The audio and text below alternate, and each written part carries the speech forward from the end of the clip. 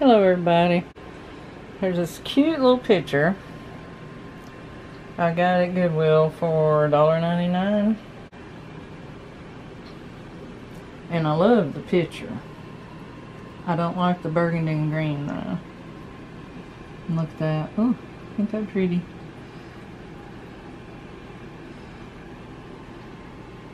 I love everything about the picture. But it's a tall, skinny picture. And so I'm gonna have to take the back apart to get it out and paint the two mats that's in it. I hope they're two separate ones anyway. And I'm not sure about what color yet, or what color I'll do the frame, but I'm wanting my stuff to be a little more shabby chic.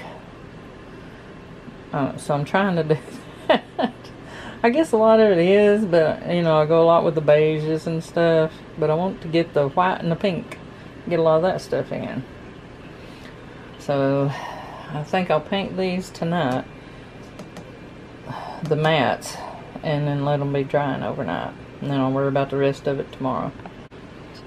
Okay, I used a razor to cut along this edge to get the back off neatly. And this little pattern will come in handy if I have to add some cardboard or something back here. But I think I can get it, it's just those staples. I think I can get it back in tight enough. So hopefully I won't need my little pattern. Okay, the mats are just one piece, and the picture is right here. And it's taped on, so what I've done, I wrote top, and then I traced around, because the tape's not on there straight, so I'm going to try to put the tape exactly like it was. So I figured maybe my little line will help. I don't know. Okay, I'm trying to get to a certain point where I can go to bed, but I almost forgot to show you what I'm doing with the frame. But this is the mat that goes in it, and I'm going to try to put at least one coat on the frame, and I've used painter's tape. And I just tore it in little skinny strips. And I'm going to try to have it, because I've used Vaseline to get that look, that chippy look. And I just don't want that grease on it. So I'm going to try this painter's tape and see how that works. Okay, I'd let the mat dry overnight. And then I got up and held it above the picture, and it's just too light pink. So I went over the upper part of it with a sponge with that. What's the color of that one? Ballet Slipper. And as I was smearing it, it wasn't covering good in places, you know, because I needed to go back over it, and I kind of liked it. So like if you can tell right there, I'm going to leave it all streaked, because I kind of like that. I don't know if anybody else will, but I do. And on the frame, I painted a coat of the just white in Waverly, and then I went and I put some green. I don't know if you can tell, I put ivory on the white. You can probably tell right here where I got the ivory. And so I'll go back and put white on top of that, and hopefully when I distress it, just a little bit of that will show. I don't know. So, figured I'd try it. Okay, now I'm just going to go over it with another coat of the white. And I've been using this brush. I got it at Dollar Tree, I believe. And it's awesome compared to the old junk I've been using. And I bought one of the brushes that Waverly makes for this kind of paint. Before the shelter in place started, I bought paints and the brush and all this. I can't find it. I don't know where it's at. So I'll be using this one. But I'm just going to paint over the tape, over the green and ivory and everything. And then I'll probably, before it dries too much, I'll get a wet rag and start distressing it. I'll be back. Okay, I'm going to start rubbing it and see what we get. I've just kind of dried it with the blow dryer. This will make it the paint smooth out a little bit too. See, it ain't dry, my thumb was stuck to it. But I'm thinking too much of that green's gonna show. If it does, I can go back over those areas. Oh look, I went all the way to the wood. I guess I better lighten up my pressure. And I've left the tape on there.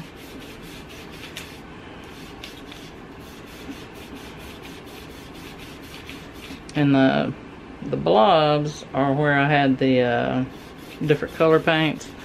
I put them on blobby, hoping they'd show through better, but I don't think that was a good idea.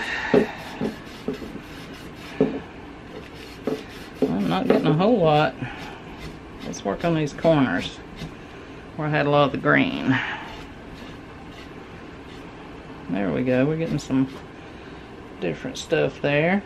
And then if I want some of the actual wood showing also, I can just hit it with some sandpaper. And that way I got the green showing, but not too much. And I can get some of the wood showing too if I want. See that blob?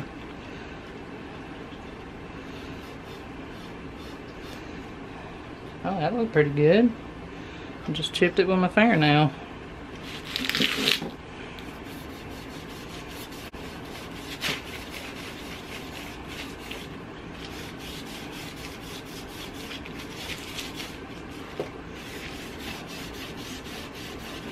Can't forget the edges, because a lot of times in a booth somebody might see the edge before they see anything else.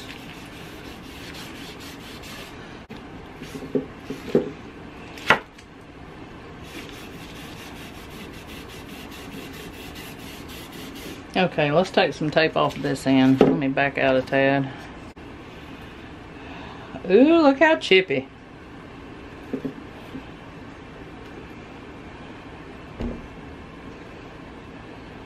See how chippy? I think that looks pretty good. If I do say so myself. I'll zoom in on this one.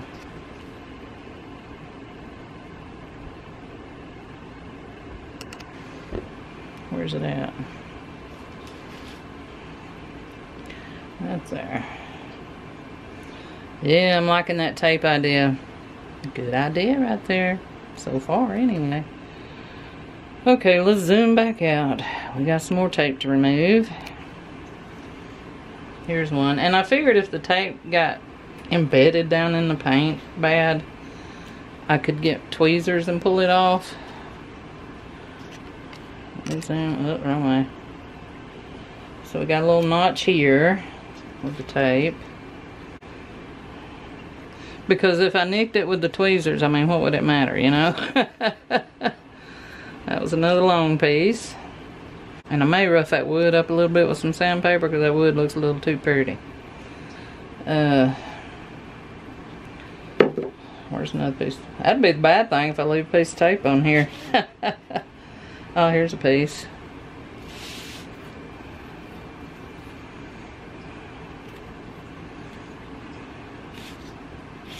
Well, I hadn't, I'll have to go over that part with a rag.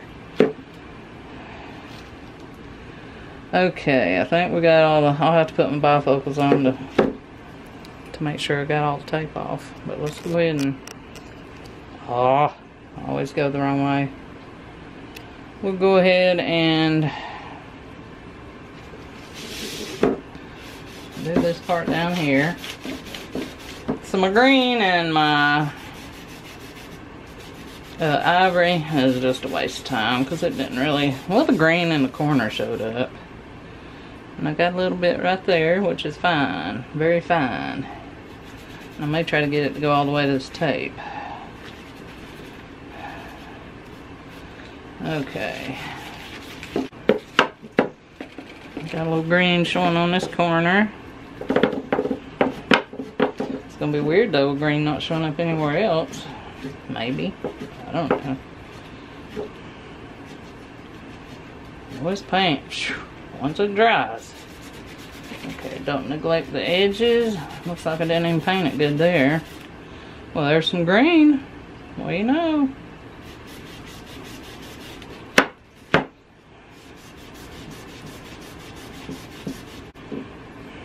But one thing, see how the rag left it white looking?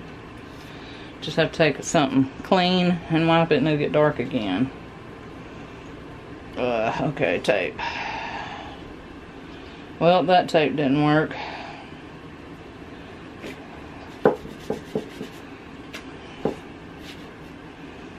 That looks a little too plain, don't it?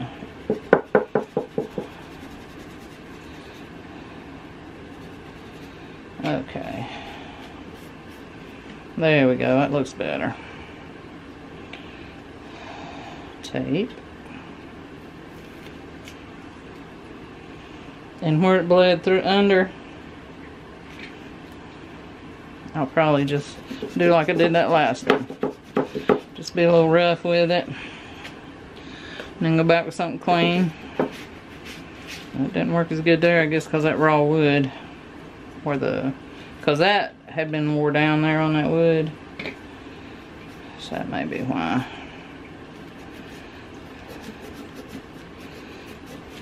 Let's keep on working at that area.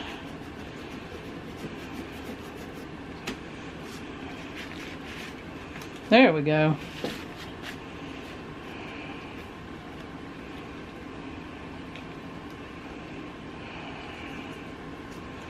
Got that one off. Got that one off.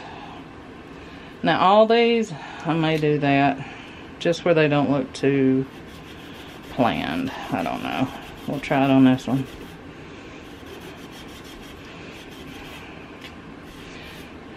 Plus the way the paint builds up around the tape, it'll kind of level that off a little bit.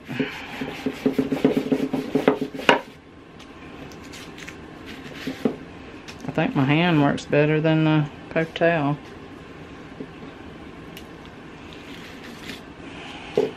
So we got this one.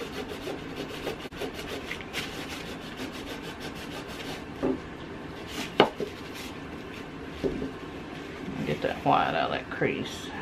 There we go. Okay, now this one. I really got to work on this because of where it bled through a little bit.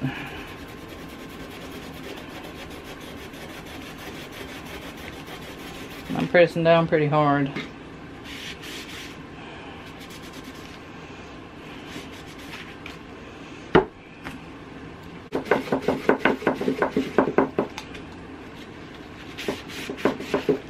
Now if you, one good thing with the Vaseline, you wouldn't have to do all this scrubbing. And then you could always go back over it with soap and scrub it. But then it'd be pretty wet. So if you know, if you're patient enough to wait. Oh, there's a piece of tape. And Vaseline works great.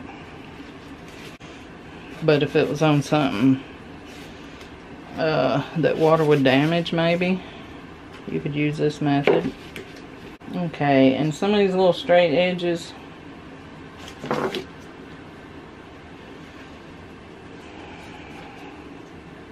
going to try this instead of hunting down the sandpaper. Let's see.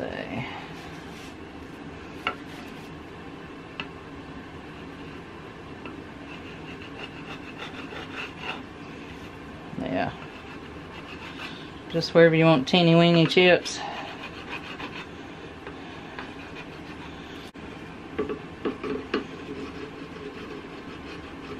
Now, it's leaving the middle right there. Let's find something else. If this will be hard enough. This ain't hard enough. Well, what can I use that won't leave metal? Hold on. We'll try this. There we go.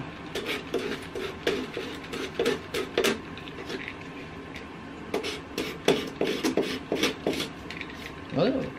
Hey, this works pretty good. Get along these edges. Look at that. Well, what do you know? Okay, let's try this. Ooh. Let's carefully try this. Don't want to go towards yourself with a razor. Try and get it where you can see it.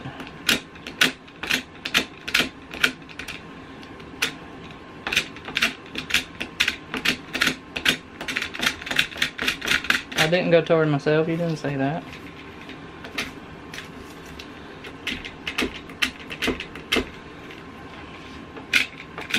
Sandpaper might be safer on that.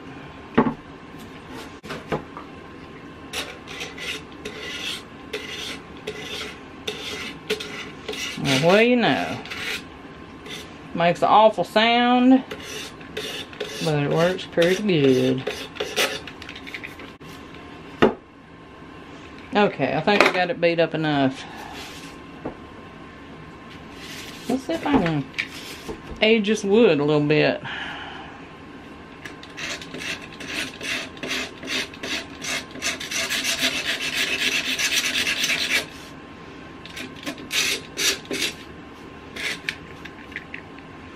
Yeah, boy. Sure enough.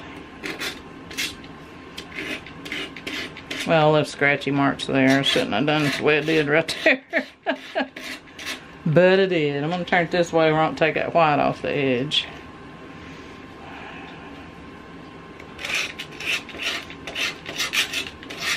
Now, that looks better with the wood aged right there.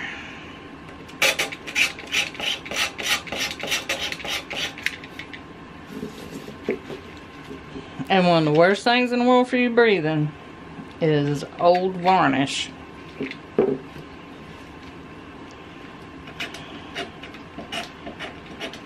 Because I have sanded a lot of old frames years ago and didn't use a mask. Oh my gosh, that killed me.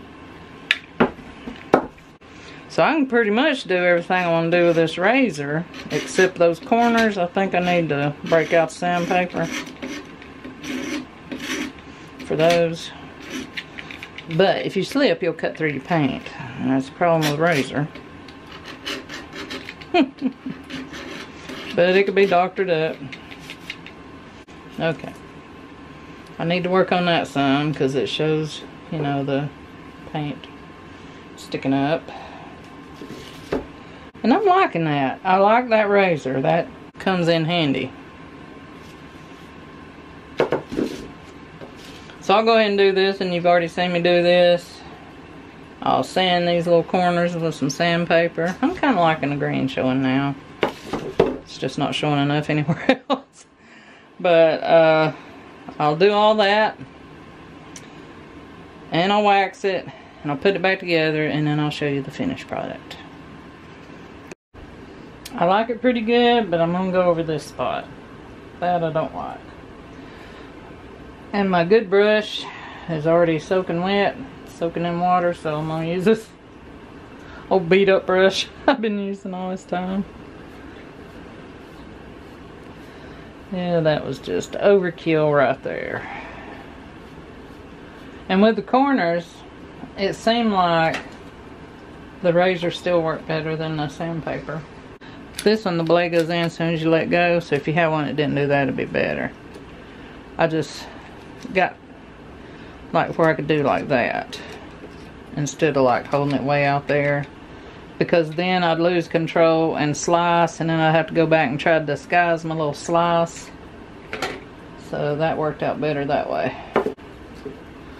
So now I'll let that spot dry, but oh, I wanted to show you the corners up close. Okay, there's one corner. There's another corner.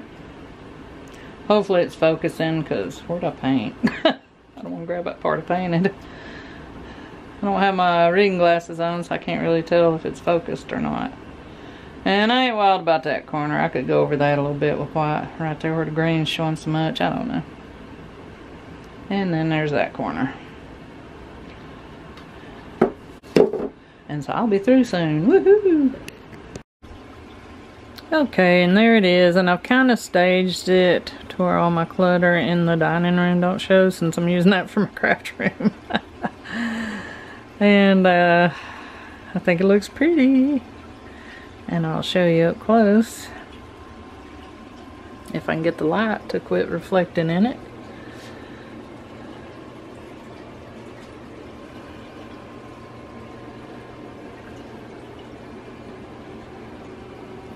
Those roses I'm not wild about, but they are roses, so, you know.